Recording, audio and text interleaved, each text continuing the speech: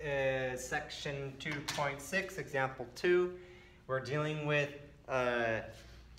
inequalities, absolute value inequalities with the word or, and we'll show you how to do that.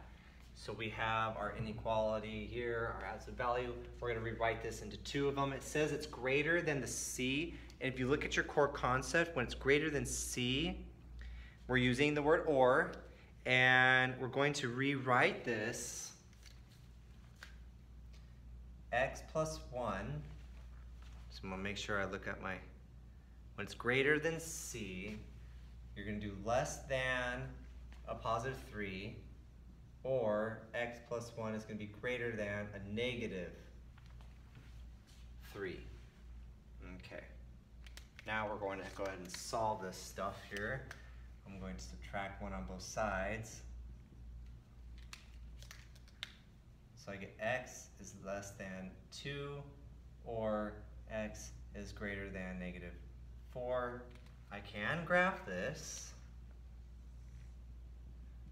Negative 4, negative 3, negative 2, negative 1, 0, 1, 2. So x is less than 2, and x is greater than negative 4. Hope I did that right. X is, oops, equal to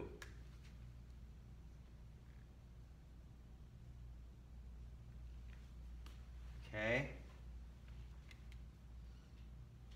and for some reason I think I got it backwards because it's going to be coming this way and we don't want that. It shouldn't be that way.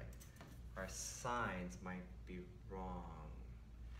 If it's greater than the 3, then it's less than the negative number.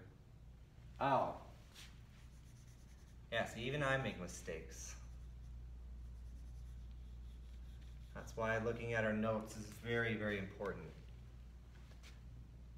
Greater than or equal to, less than or equal to. Less than or equal to, greater than or equal to. It's always good to look at your notes. Go back and look at the core concepts. I even made that mistake in the core concepts. Now, and I knew I made my mistake because I knew my graph was going to look wrong. It was going to all come together, which is the and equations, but these are the or. So we have, there. It says that they're equal to the negative 4s and the 2, and it's greater than 2 and less than 4. So they got the arrows going in the opposite directions. Now, part B, you see that negative 5 and you're like, oh, no solution. Wrong. This is an inequality and it says that it's greater than or equal to a negative 5. You can do that. When it says that it's greater than the negative number, yes, you can do that. And in that case, when you do, it's going to be all reals, all real numbers, okay? So, because no matter what you put in, it's going to be greater than negative 5. So those are kind of like an easy one. That's kind of like a given. It's all reals, all real numbers. And your graph, it's basically just, it's an arrow and it's just forever. The whole thing is an arrow. Part C, we've got some work that we need to do here. So before I make my two inequalities, I'm going to do some math first.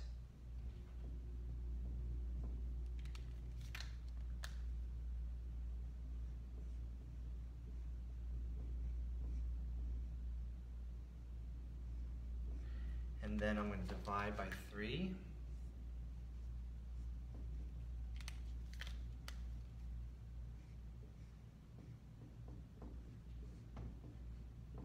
Now I can set up my two inequalities. I hope you can see that on here.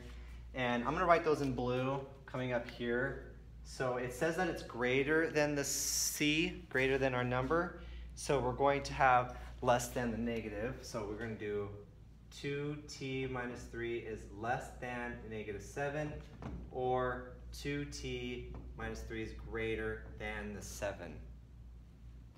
And now we'll just go ahead and do our math by adding 3, add 3. So we have 2t less than negative 4, or 2t greater than 10. And now there's just one more thing to do.